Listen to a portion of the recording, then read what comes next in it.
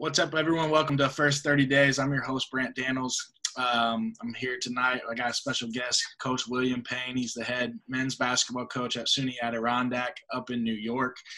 Before we get started, I just want to thank Brandon and Adam and everybody else at Rising Coaches for giving me the opportunity to host this show. We really wanted to take a look into what the first 30 days at a bunch of different positions on a college basketball staff look like. So over the course of the series, we're going to have men's and women's head coaches on, assistants on both sides, admin spots, and GAs, and hopefully maybe even down to managers. So I think it's going to be a great series, and really, really excited about it. If you haven't got a chance to check out Rising Coaches and everything they offer, make sure you head to risingcoaches.com. By far the best investment I've made in my professional career. So like I said, tonight's guest, Coach William Payne. Coach P's the new head men's basketball coach at SUNY Adirondak. You probably also know him from Twitter, where he runs the college basketball process, where he's literally put hundreds of kids in touch with college coaches across the country at every level, including sending a couple my way, which I appreciate him for. So, Coach Payne, man, thanks for joining us. How's everything going? Man, if I were any better, I couldn't stand it. Yeah, I don't blame you, man. So what's quarantine look like for you with everything going on? I know it's a little bit different for everybody. For me, it hasn't been very different. One of the blessings I have as outside of basketball, I'm a licensed therapist. I kind of made a little mistake and missed up on getting some hours in that I needed. So when basketball shut down, I took advantage to fill in some hours that I needed to maintain my license. And so I've been working a lot, really. So not a lot different outside of having the kids at home a lot, not a lot different. No events to go to, things like that this summer. But aside from that, not a lot different day-to-day life. Awesome, man. Well, let's kind of dive right in. Let's start with you as a person. Can you tell us a little bit about you, your background, how you got your start in basketball, all the way to how you wound up at Adirondack?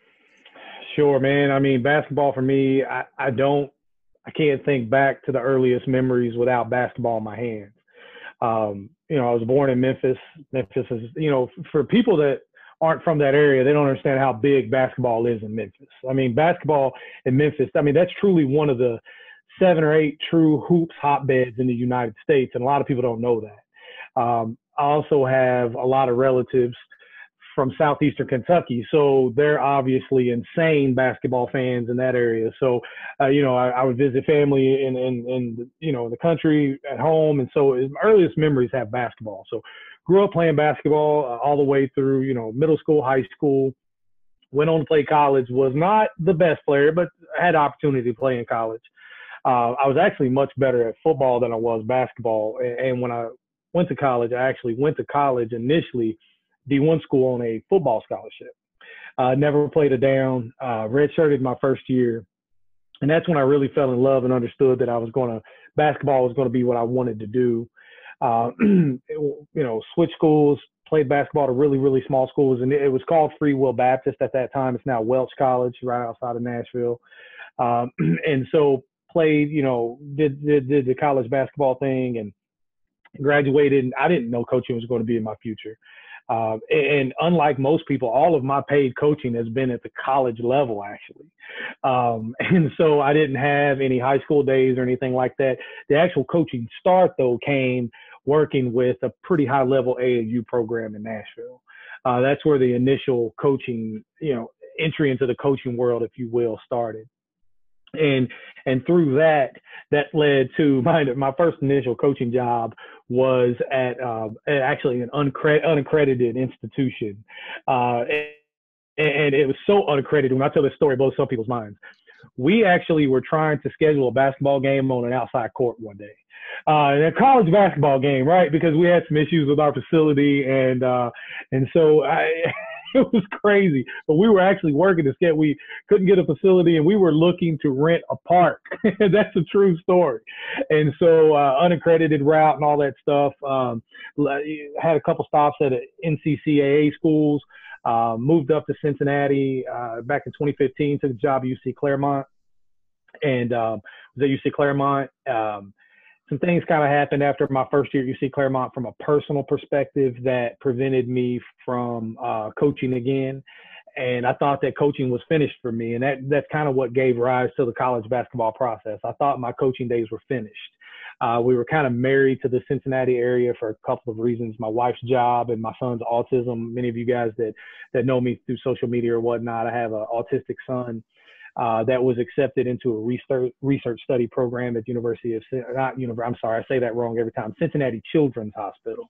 And that's one of the top 3 kids hospitals in the United States. So I kind of thought coaching was finished for a while because we were married to the area. And as you guys know, landing a college gig is tough to begin with. But when you say that you're, landlocked into an 80-mile radius, it really gets tough, right?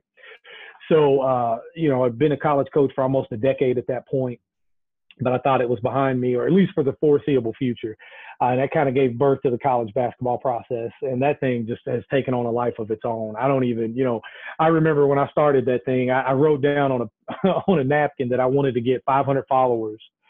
And I wanted to help 3 kids get into college. And that was kind of the goal. And that thing, I don't even know anymore what it's doing. It's kind of, we've got multiple interns and all this stuff. And so I thought that was going to be my basketball life for the foreseeable future. Then Miami Hamilton job came open and that fell right into my lap. So was there last year, and some things kind of happened, and had an opportunity. I actually had an NAI head coaching opportunity that I seriously considered and turned down.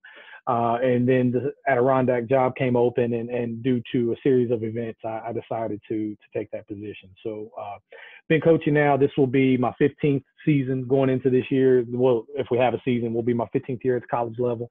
And I've been at 6 schools total. Yeah. So you're at home, you get the call from the AD at Adirondak. One, how do you handle that call as a head coach and the excitement and everything that goes with it? And then 2, how did you handle that next conversation with Miami Hamilton? So that's, I'm actually going to, I really, really hope that a lot of people watch this via the replays and the YouTube, because what happened, it was not good, actually. And I want to be kind of a poster child for what not to do. Because what ended up happening was I got the call, and as this is going to sound very egotistical, but I kind of knew I was getting the job. I just felt it. From the moment I interviewed the very first time, I just felt that the job was mine. And so when I got the call, I was pretty ecstatic. And so I told him, hey, let's do it. Let's run with it. But he wanted to actually wait a few days to make it official until some things went through from a paperwork perspective. So I actually didn't want to resign at that point, because wasn't sure if because he didn't even tell me what he was referring to. He said there's a couple things, T's would need to cross and I's would need to dot to make it official, and I'll reach out to you in a couple of days, but the job is yours. Yeah. So interestingly enough, during that time, I had second thoughts. Some of you guys that aren't familiar with Miami Hamilton or even the level they're in or any of that stuff, you guys may not know, but we had a lot coming back. We were going to be an extremely good basketball team. In fact, we were going to, bar none, be the most talented basketball team I had ever coached. And I've been asked, how good would you have been this year? And on paper, we were going to be Mid-South NAI good this year. I mean, that's the type of talent we had coming in, the type of players we had returning. And we just had some really good young people that not only were good on the court, but bought into the culture and all those other things that are wildly important. And so I would say we were top tier, not necessarily Georgetown good, but we were that very next level of NAI talent. That's the kind of stuff we had coming in. And so I actually had second thoughts and almost called Adirondak and told them I'd changed my mind. Yep. And after I talked to my family, I decided that wasn't what I was going to do. I decided to definitely 100% take the position. And so there was a lot of excitement, a lot of nerves, a lot of emotions going through that process. But ultimately, it was the right decision to make. Awesome. So, in your mind, at least, if there's three things every coach should do right when they find out they get a job, and you could kind of list them in order, what would be the first three things you could do in a perfect scenario? In a perfect scenario, the very first thing you should do after you accept the position is start reaching out to the school and the players that you're currently at. If you are a current coach, right? If that is your scenario, but not everybody's a coach in the moment, so that's going to look different for everyone. But if you are a current coach, the very first thing you need to do is reach out to those players, your returning players, your recruits, that school, give them an idea of what's going on. And I don't even think there's a close second. Everything else will vary. That's number one by a long shot. What 2 or 3 may look like is going to be very dependent on where you are as a coach. Are you just getting back into coaching? You know, number 2 could be very different for that guy. So for me, I can't emphasize enough. It's number 1 and then everything else. And that's truly reaching out to those players. The second thing would definitely be then making contact with the current players that are at the school with the position you're taking. That's wildly important because I think it's taken for granted by a lot of coaches, but you got to start recruiting those young people, right? People think because they're there, they're coming back. That's not true. You then have to recruit those young people, right? And I found out the hard way last year that I actually scared a couple guys off. I lost a couple players at Hamilton because they saw me on Twitter and they're like, oh, this guy's just going to replace us anyway. And they left before I even had an opportunity to talk to them. Yeah. And so those are the biggest 2 things, is reach out to the players that you were coaching. Next, in my opinion, would be reach out to the players that are there. And then if I had to pick a third, it would be going ahead and start making your presence known at the school you're going to. I can't stress that enough. It's wildly important. In most situations, especially at the small college level, the men's basketball coach, rightly or wrongly, is often the face of the athletic program. Yeah. And maybe that's not fair. Maybe the football team or the baseball team's better or whatever, but rightly or wrongly, that's often the case. And so you have to immediately let people know who you are and start that process of building those relationships and that communication with those people. For sure. Both those first things you mentioned are two very different conversations. Saying goodbye oftentimes is really sad. Lots of emotions involved, especially with young people. And then sometimes it can be difficult talking to the new roster too. So how did you handle that dynamic with both those conversations? First, your players at Miami Hamilton, and then and that's this is going to go off topic, and it's going to be on topic, but it's not going to go the way you're expecting. So my news broke before I was able to talk to my players. Yeah. And, this Twitter exposure that I now have has a lot of downsides. Yeah. And so what happened ultimately was the story broke nationally about 10 o'clock in the morning, the day that I took the job. And it wasn't relayed correctly that they should not have broken the story. Yeah. And so I actually was doing some therapy that day. It was actually my last full-time day of getting my hours caught up. And so I went into the office and put my phone down. And then when I was able to look at my phone again, I had over 100 text messages and I forgot how many DMs and a lot of disappointed people that found out versus me being the one to tell them. Yeah. The only saving grace is that I did text. I had a group thread that was already going with some current players at Hamilton, and I had sent them a message saying I need to talk to you. No, never did I think that when I picked my phone up again, they would know what was going on. But they did. And so I then had to have some very difficult conversations with some parents, with players, and explain to them why I made the decision that I made. And that wasn't easy because coming from somebody who preaches,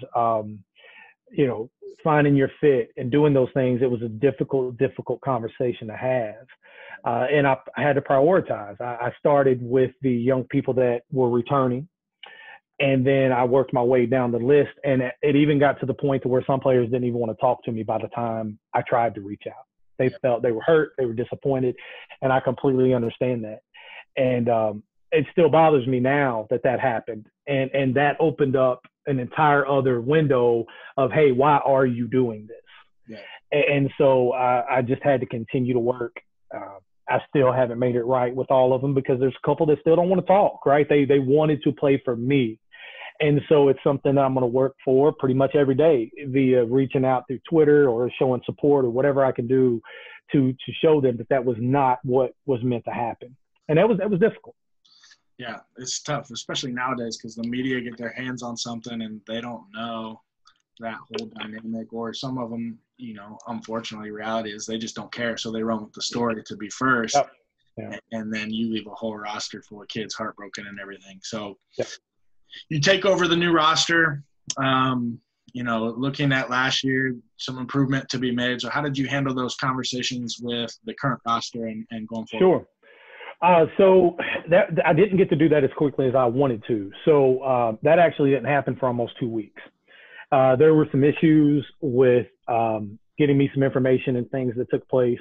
And what I initially did was I reached out to everyone individually and introduced myself and let them know that I wanted to have a conversation and hopefully recruit them to come back to Adirondak. We're in a unique position. Let me rephrase that. We're in a very unfortunate position, though, that we only have a handful of players that are able to come back. So I still reached out to all of them, though, even the ones who weren't able to come back and said, hey, you're a part of this family. If there's anything I can do for you, this is who I am. And you now have my full support. And I basically just started that process of recruiting those young people all over again, introducing myself, my background, what I bring to the table, how I can help them, why I think that I would be able to, you know, help them further in their career, possibly going on to 4-year institutions, and all the things that I bring to the table to help them as student athletes. And so it just started that process again, introducing myself. I've decided now that I'm never going to call. I'm always going to text first, right? So people are like, why are you calling me? So especially you get a random call.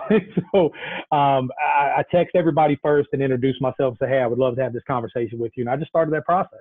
And there's still 2 right now to this day that I'm still recruiting that haven't committed to coming back yet, right? They're just fully bought in yet.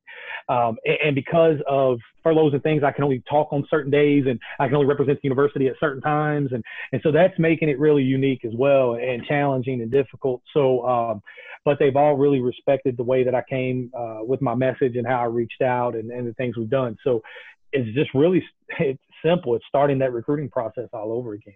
Yeah.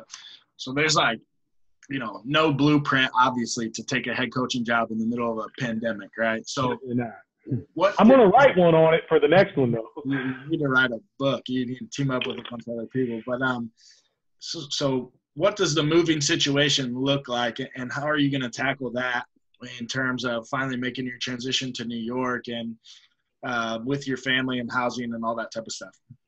Well, so I'm probably going to be solo for the first year. Yeah. Just because there's so many unknowns at this point. You know, I've heard some really interesting rumors around, you know, there's some people that are saying like super small colleges may not even play the whole year. And there's some people even throwing out the ideas of not playing until there's a vaccine and all kinds of stuff out there. Right. So there's just too many unknowns at this point for us to go now. I'm just going to wait it out. And for me, so because it is so unique, I'm just going to wait it out and go up when I can. There's some living opportunities that aren't going to be difficult for me to take advantage of. So I'm just going to kind of wait it out at this point. When they, you know, we can't even be on campus with the players at this point.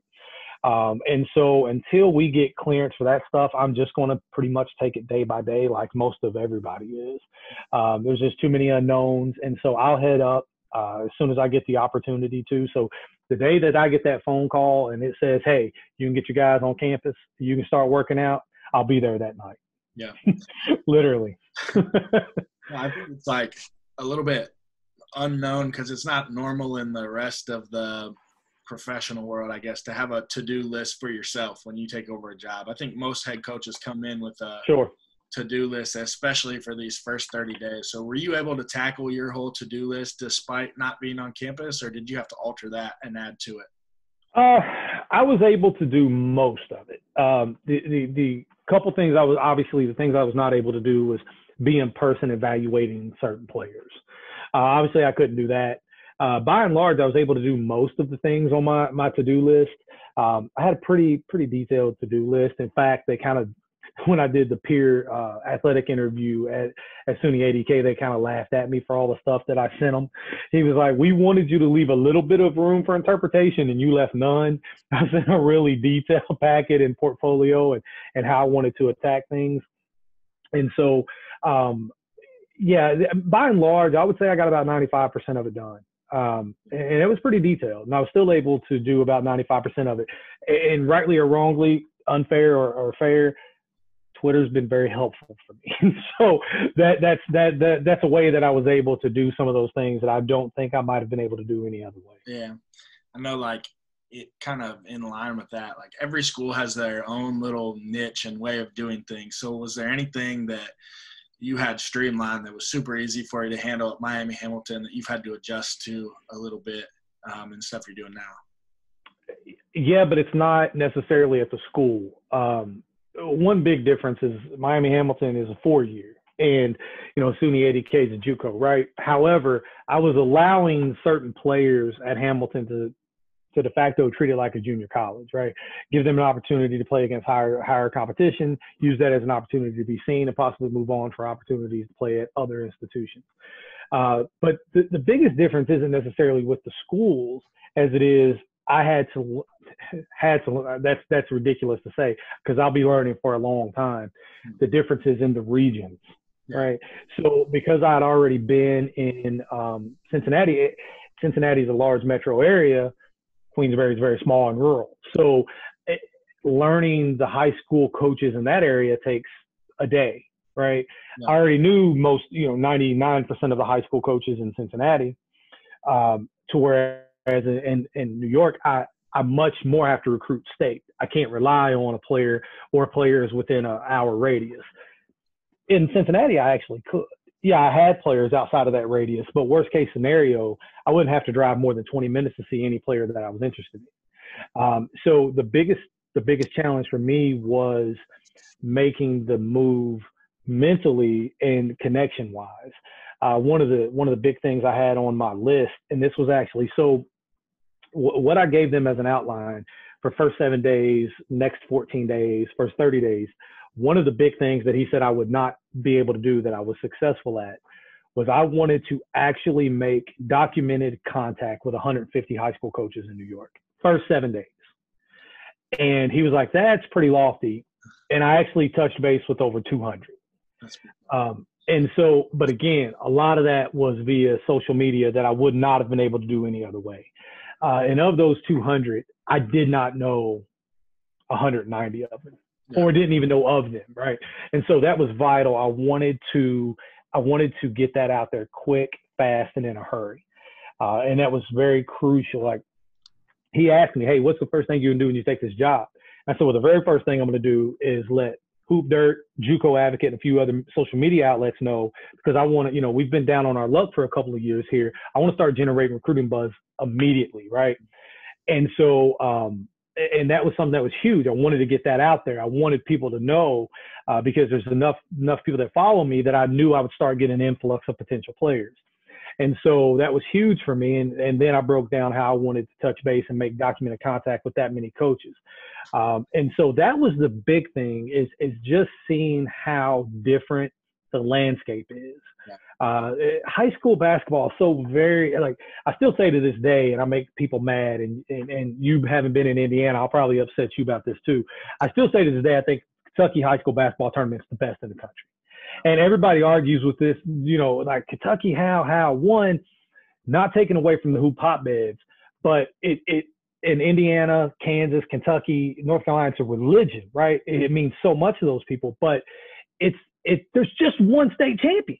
Yeah. That's it, right? I mean, you got, Tennessee's got 5, Ohio's got, I quit counting. I can't even imagine how many they got out in California and Texas, right? There's just so many state champions.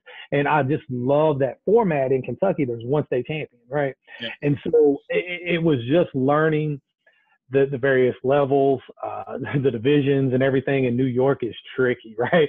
I mean, I literally printed out a pamphlet and I'm still reading it learning the various levels and the private, the public, and how that breaks down, the city champions, and it's just very different. And so that was the big thing, is just familiarizing myself with how New York high school basketball operates. And, also familiarizing myself with some, Coach Marcus said at least they have a shot clock. So, but yeah, so just familiarizing myself with that and learning the various scholarships that are available in state only. Being a Tennessee guy, I take this opportunity to do this any chance I get. Tennessee was the first state that kind of led the way with the Tennessee Promise. Every graduating senior in the state of Tennessee is guaranteed 2 free years of community college. And so not just 1 year or the second year free, like those folks out in California try to confuse us, right? But it's both. You graduate, you get 2 free years of community college. And so I wanted to try to figure out what those scholarships were like, what the options were. And so that was the biggest challenge. It wasn't necessarily coming from Hamilton to Adirondack as much as it was coming from Ohio to New York. Yeah. So you had your, in New York in and of itself is almost 2 states between the city and then the rest of the states. I've learned that, right. But you had your to-do list. Did the school or the AD have anything specific that they wanted you to cover in those first 30 days? So he said he would have had I not presented my plan. Yeah. He said, you're so detailed in your plan that I'm going to put full trust and faith in you. So he said, I had some things that I was looking for, some things that I wanted. He said, but I trust in you, your history and your brand, be it at the NCCAA schools or Hamilton or the unaccredited institute. Doesn't matter where I go. I have a track record. Every school I've ever been, I have a winning record. I've increased the win total and I've increased the team GPA year 1. And so he was able to verify some of these things and saw how detailed I was with my plan. And he said, look, I'm trusting you. I'm trusting your brand. I'm trusting you. I'm trusting you to do what you do. And so I'm turning it over to you. He said, I want you to recruit some young men that are going to be student athletes. And outside of that, I'm hands off. And so that's really all he said to me. He's given me almost full range to operate how I see fit. That's awesome. Well, man, you don't get that many ADs that are like full on. No, and he is. He's like, take it, run with it. And I'm really big on that. And, we were right on the precipice of having the highest team GPA in the history of Miami Hamilton's program. It was the highest in 14 or 15 years, but we were right there on the precipice of having that. And we had a young man, it frustrates me so much. We had a young man who had the second highest team GPA the first semester, who doesn't even have to go to class. He's one of those guys, he doesn't have to open a book. He literally works a full-time job to pay for his tuition. He's in a work-study program. And he called me up. I got the reports back. It was so odd. I couldn't get anything for the first 3 months of the semester. And because everything was online and everybody was struggling to get information in. And so normally I'd be able to throw a fit over nothing being put in, but this time I couldn't. And so right at the end of the semester, he messaged me. He says, I'm really sorry. I just decided not to do nothing this semester. He said, I'm going to go to summer school and make it all up and I'll get a 4.0. You have my word on it. And so he basically did nothing. And when I say he did nothing, he basically did nothing. And had he just been bad, we would have had the highest team GPA in program history. And so I was kind of frustrated. I'm like, oh, man. But at the same time, he's a young man. He almost can do what he wants in the classroom. He's that intelligent. So I take pride in those things. And when I told him that was the goal, I told him I guaranteed him that we would double the win total. I would double the team GPA. He said that I need to hear nothing else. That's great. Well, I want to open this thing up to questions, but I got one more question kind of for you before we do. It's really easy, I think, when you take over a program to feel overwhelmed and just, because you want to work. What are you doing to kind of – what's your advice? Take your mind off things. I know you can throw down in the kitchen a little bit, but what else are you doing to keep yourself busy and find your peace? Well, this is one area I haven't really struggled with much in my life. Being a therapist, I've always realized the importance of self-care. Yeah. And so there's 2 things that I do a lot of. One is reading. And everybody, when I tell people that, they want to just send me an influx of, Alan Stein books. And that's great. Don't get me wrong. I read those too. But I don't do that kind of reading as a getaway. right? And so I like to read, fiction and things like that. So I've been a big reader my entire life. And so I read at every opportunity. I promise myself 30 minutes a night that I'll read before I go to bed. So that's every single night. I'm also a huge fisherman. So, I mean, I got it bad. Seriously, I've got it bad. If I can, if I can sneak in 5 minutes at a pond in between doing something, I will literally run to the pond and sneak in 5 minutes of fishing before I have to do whatever it was I had planned. So those are two things I've been trying to do a lot of, staying up on finding new books and things like that to read. Just it's an escape for me. Yeah. And so those are two things that I've been doing a lot of. And I've kind of taken on a mission of one way that we've kind of expanded the college basketball process recently is trying to get new coaches opportunities, young coaches opportunities, or first-time coaches opportunities, be it at the high school level, AAU, wherever we can, right? They just want to get their foot in the door in some kind of way. And so I've kind of taken that on as a side project and getting people their first coaching opportunities of some kind or making a connection or whatever that looks like. So believe it or not, that has also helped kind of put my mind at ease and take me away a little bit. Awesome. I love it. Well, guys, I want to open it up to questions. So if you got a question, feel free to just jump in, introduce yourself to Coach P and ask. Before we do that, I want to take a moment for those of you on the call, on the Zoom that don't know, probably most of you guys that have followed us any amount of time do know this, but I do want to take the time and give, first, thank you, Brant, but I want to really, really give a huge shout out to Coach Marga. A lot of you guys know that he's going to be my assistant at SUNY, and he's just bright. So a couple of you guys were on the call earlier, and I want to sing his praises really quick. And the reason why I hired him, how he's just one of those thorough young men that just is hungry and wants to, learn and absorb and soak it up. So I'd actually been leaning one direction, and he reached out to me. One of the things I want to do in the first 30 days, first 7 days, one of my goals were, one of the last goals I had was to identify 3 serious potential coaching candidates. And he was not one of those guys. I had never even spoken to him at that point. And through me just randomly putting out a Zoom call, he wanted to get in on and whatnot. I made his acquaintance, and he was the only person that I interviewed that I did not do so via Zoom call. I did some digging on him, and I really want to take this moment. I really try to empower my assistant coaches. In fact, if there's just one assistant, I de facto make them the associate head coach. I don't care how much experience they have. I empower them probably to a fault.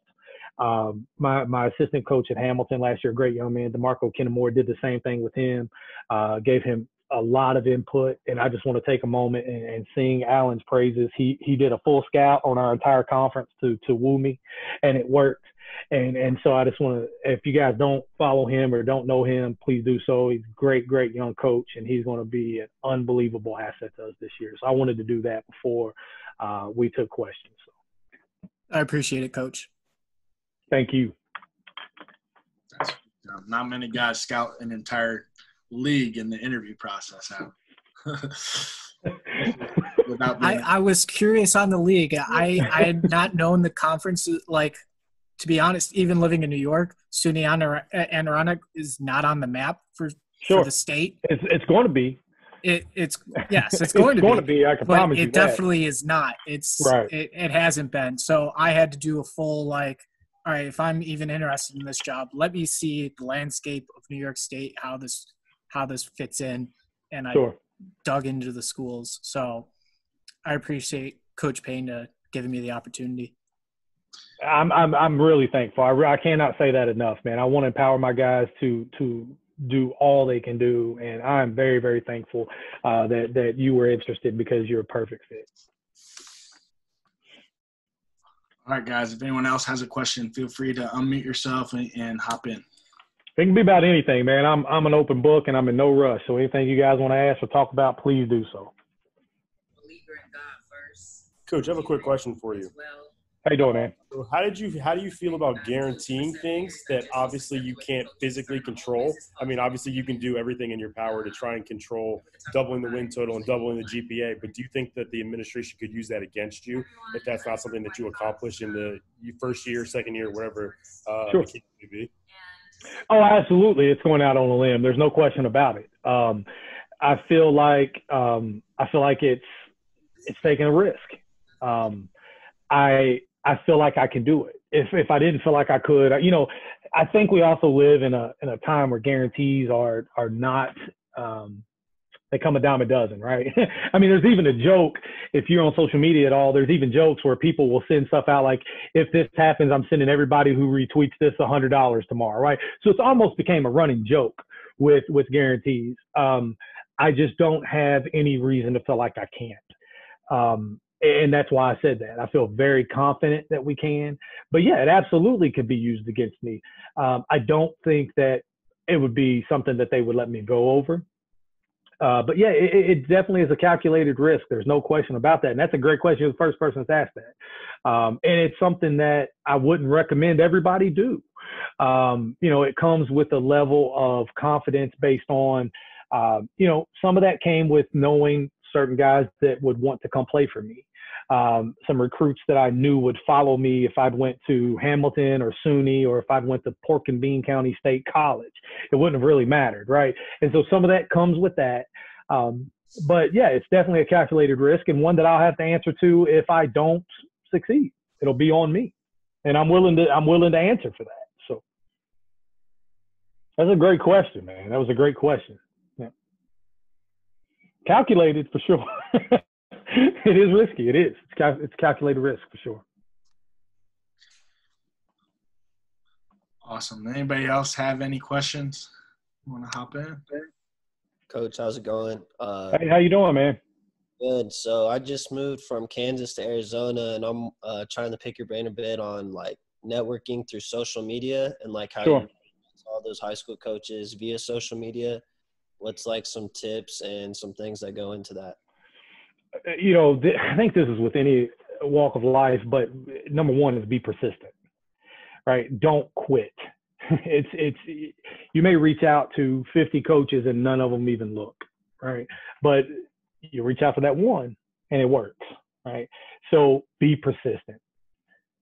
Present yourself in a manner that's going to make them want to take notice, and just keep trying. I cannot stress that to you enough, because you're going to hear no 1,000 times. And that could be from no response at all. You may hear no. And I'll give you an example of something that is not necessarily the same, but I think it's a good analogy. For any of you guys that follow me on social media, you may see that I'll do these spotlights on our members, right? So I'll put this stuff out about guys or girls, young people that we have, and I may float it out there once, and I may do it again the next month, and I may do it again the next month, and I'm not getting anything, right? I'm like, man, I know this kid can play, and nobody's really responding, and I'm putting it out, and I know coaches are seeing it. I've got enough people follow me. I know they're seeing it, and I even get disheartened sometimes. I'm like, man, why is this kid not getting the traction that I feel like they? I take it really personal. When somebody comes on and asks for my help, I take it very serious. It's not something I take lightly, and so I just keep trying, because I know eventually something will break. I know it will. It may not come today, it may not come tomorrow. So what I would do is come up with a detailed plan. Okay. Am I married to this area? You mentioned that you just moved there, right? So it's likely that you're married to the area if you just moved there. So, right, come up with a plan. I want to reach out to X, Y, and Z coaches this week and explain why I feel like, this would be I'd be a good fit, or would like to learn from them, or possibly get looked at. So sell yourself, man. You cannot oversell yourself. You just cannot do that. Like Coach Marga, I had no idea he'd even be interested in the job. And he reaches out to me one day. He's like, hey, I'd like to talk to you. I almost didn't message him back, because I was like, is he really interested? And so literally, even after he reached out and said he was, I almost didn't reach out to him. Right. And so it was just the persistence. And so don't stop. And I know that this is, advice or information that you get in any walk of life, but it's serious. You got to keep going. You got to keep trying. You got to keep networking. You got to keep, learning who the next coach is, or getting to know the next person, or getting to know the next assistant, and just really soak up any connection that you can make, because it's all about connections, man. And don't let anybody convince you otherwise. It's all about connections. Don't get frustrated though, I promise you, because there's a gentleman that just reached out to me. He's in his 50s, and he just retired from a state job, and he really knows his stuff. He's really good. And he said he'd been trying to get into the basketball world, coaching now for about 3 years. And he just reached out to me for some advice, and he just kept going, and he finally got a high school coaching gig as an assistant. And so you just got to keep trying. If this is what you want, you can't give up on it. You got to keep trying. It's not the same as a player. We aren't limited with a 4-year window, right? So you look like a young guy. Keep trying, man. Don't give up. And any opportunity you get. And then, you may have reached out to me, may not. DM me on Twitter. I'll look for it. And then I can see what I can do to help pass, your name on to people as well. On the flip side of what he just said, like he didn't think to respond back to me because I wouldn't be really interested. It was because I was just at a D1 university. That's what I'm guessing is why he thought that. So I'm just at a D1 university. Why would I want to go help him? And I know based on what I need as a coach to seek that out. And I have no recruiting background. And he's got recruiting in his background, and that's something I needed. So I tried to be persistent with him. I got on a Zoom call with him just because he mentioned wanting to connect with new people in New York. So I hopped into that. You just very persistent and seek out people that you need to connect with. I know I needed work on my recruiting and knowing more people. So I'm willing to go seek that out. So that's why I was persistent with him, and that's why he didn't think to. Yeah, I mean, I figured he already had experience, right? I'm like, okay, he's probably got this. Now, people ask me all the time, what are the things that you bring to the table as a coach that separates you from others? And I get asked this question all the time, and I think there's 2 things about me. And you got to be self-aware, right? You got to have answers when people ask you questions like that. And I think I truly am a next level recruiter. When we were at Hamilton, I landed, the starting 5 at the #1 ranked high school in the state of Ohio. And I think maybe only Brant can understand how huge that is. I mean, it was unbelievable. The kid that I got to commit for me coming from the school that he came from to commit to one of the branch campuses in Ohio was unheard of. And, so I think that is the #1 thing that I bring to the table. And then my approach to the overall culture is a little bit different. I'll say this forever. I don't have a playbook as thick as a phone book. I don't do that. For me, and I think this is actually kind of relevant at all levels, and I shared this with you, Alan, is I think buy-in is more important than philosophy. And I really do believe that. I think it is more true at the smaller colleges, but at the same time, I think it rings true everywhere because at any level you're with comparable competition. So I think buy-in is far more important than system. And so I'm huge on those 2 things, recruiting people that are truly going to buy in. And so, and I mentioned that to him. But the same goes with you when you're selling yourself, Jackson. You got to, sell yourself on what you bring to the table, what you can do to generate, interest in you, and just don't give up with it, man. Keep pushing, keep pushing, keep pushing. Coach Payne, Coach Kareem Brown here from Niagara County Community College. How you doing, Coach? I am very good. 2 things. What made SUNY Adirondak the right fit for you coming from Ohio? And then right. 2, have you thought about, I guess, how you want to play based off of what your players' strengths are or what you are strong enough coaching? Yeah, so I mentioned that I had another opportunity. I won't mention the school. I'll just say that it was a Midwest NAIA school that had offered me the head coaching job. And at the time, I wasn't even interested in looking for another job, so I turned that job down. But there was a myriad of things that kind of happened. One is it is kind of personal, so I won't share that, but I'll say that it was in my personal life that made that position appealable to me. I really wanted to pursue that because of a personal situation in my life. Secondly, there was such a connection with their athletic director. I don't think I've ever had one like it before. The interview process with that group of people was unlike any interview I've never seen anything like it. Yeah. But that AD, man, he's special. He's got this kind of, he's very much similar to me in that he's much more of a buy-in person as he is a system person. And when it was just a really good first interview. It was one of those things that clicked. And I won't use the word serendipitous because I think that downplays. I am kind of a man of faith, so I don't want to say that, because I do believe in certain things, and I think it was one of those meant to be kind of things. And so that's what pushed it over the top for me in choosing Adirondack, because look, you know, one of the things he asked me in the interview, he said, "Look, man, you're coming to upstate New York, and you don't sound like us." Right?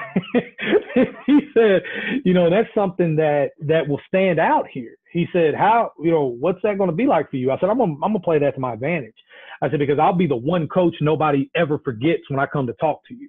Right. And so I'll be the tall, bald guy that sounds like he's from Memphis coming to talk. And so I'm going to use that to my advantage. But yeah, that was something that it was just that connection, man. It was something a little different with that athletic director than I'd ever experienced with anyone else in the basketball world before.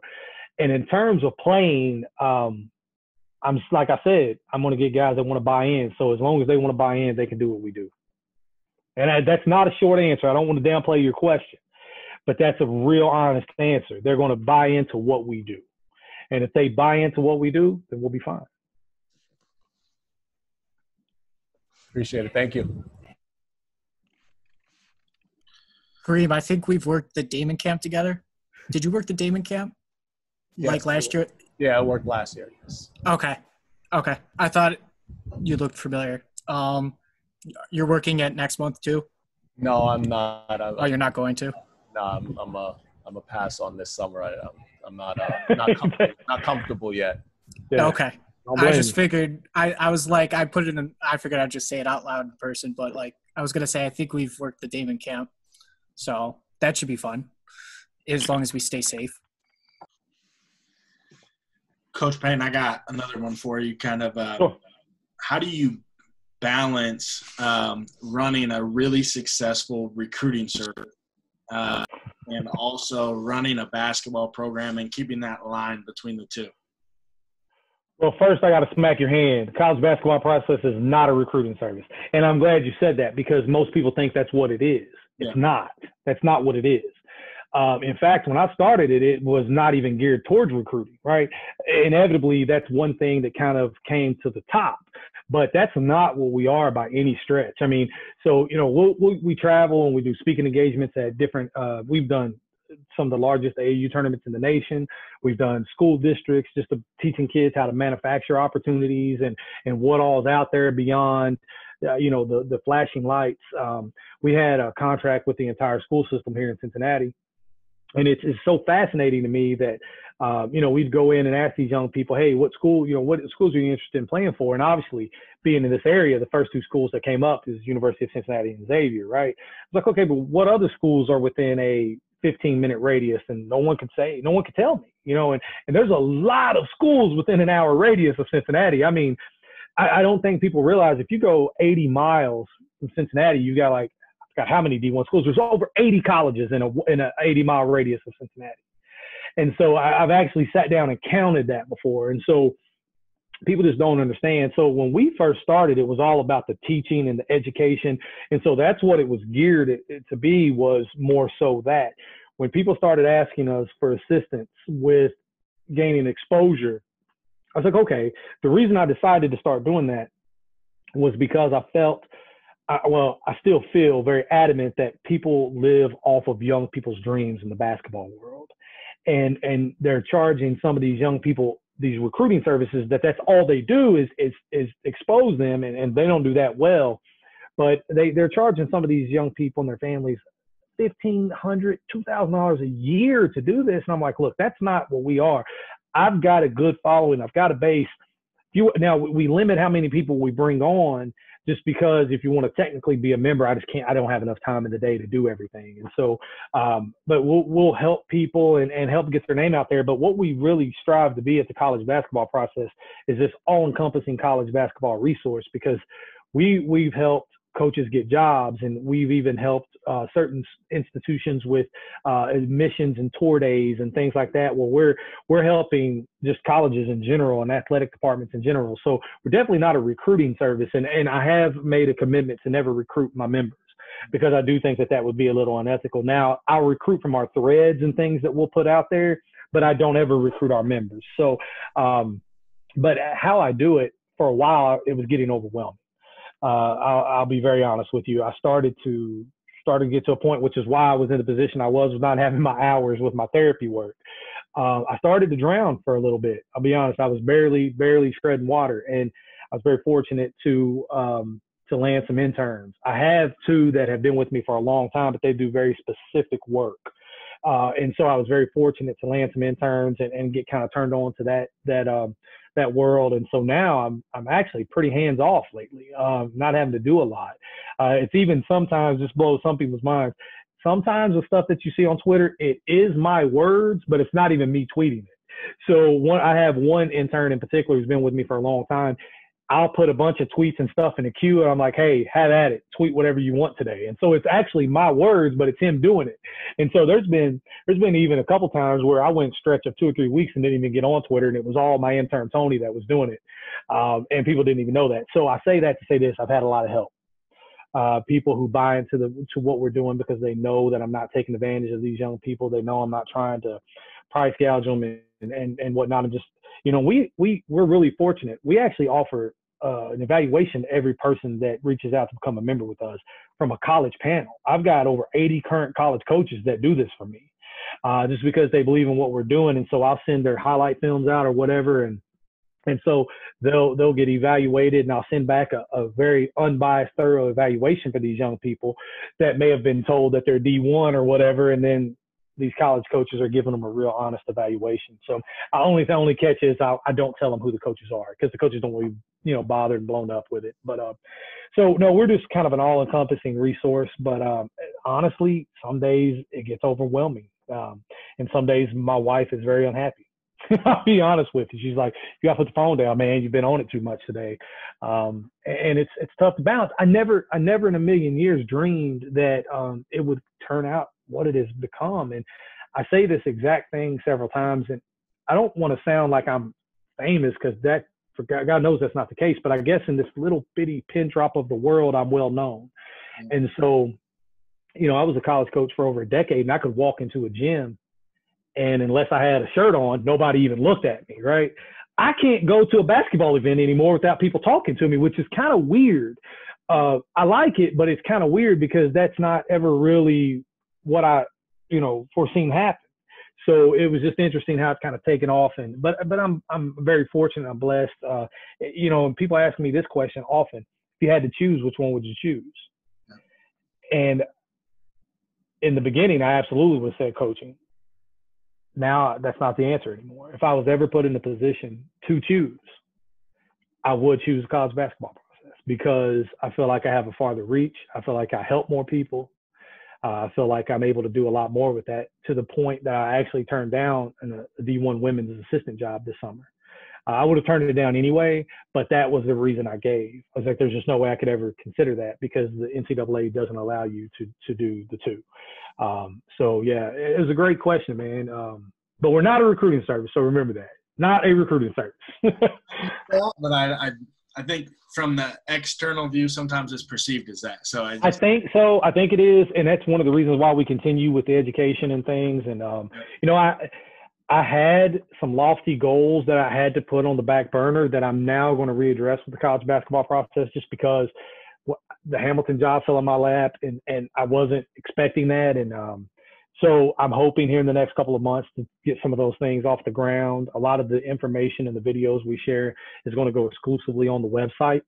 That way people have access to any topic. So we'll have different topics with recruiting videos and, my Periscope videos that I do with information and whatnot. We're just going to do a little more professional with a backdrop and whatnot. But, and then putting those on there will also free me up because I'll take DMs and requests for certain topics to cover and whatnot. So hopefully every time I get one, I can just add that to the website.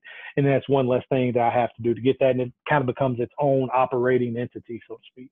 Awesome. Well, we're kind of rolling up on 7:30 here. I want to be really respectful of everybody's time. So one last question for you. You rolled those first 30 days as a head coach. What's next? What are your goals for year one? I know you touched on them a little bit, but. Really, it's really simple. To really secure commitments from young people who want to get an education. People say it, I mean it. If you don't go to class, if you don't do those things, you're not going to play for me. I won't put the team GPA out there as a whole, but I'll say this, it was under a 1.0 last year. And that ain't going to happen with me. He asked, how can I guarantee that? That's not going to happen with me. I'll sacrifice the win total before I sacrifice that part. And so the goals are simple. We're going to recruit these young people. It's kind of on a hold until August, but we're going to recruit these young people and we're going to double our win total. We're going to double our team GPA and we're going to build a culture of buy-in, period. It's that simple. And those are the three things that I'm going to do this season. We still want to bring on a student assistant or a volunteer assistant, hoping to do that next month. And hopefully that takes off. So have a 3-man staff and that's it, man. We're going to do those three things this year. You can take it to the bank. That's going to happen. Those are our goals for this year. Awesome, Coach. Well, I really appreciate you for jumping on. I want to send a huge thank you to you. I know time is precious right now for everybody. So big thank you for you jumping on. I know you guys are going to be happy to. Crazy successful this year. So I'm looking forward to following you. And I want to thank everybody else for hopping on. I'm really looking forward to this series. Next week, I got Markel Cox coming on. He's the head women's basketball coach at Arkansas Monticello. Markel has a crazy story that he's going to share with everybody. And I think it's going to be a really cool show. Another thank you to Rising Coaches for the opportunity.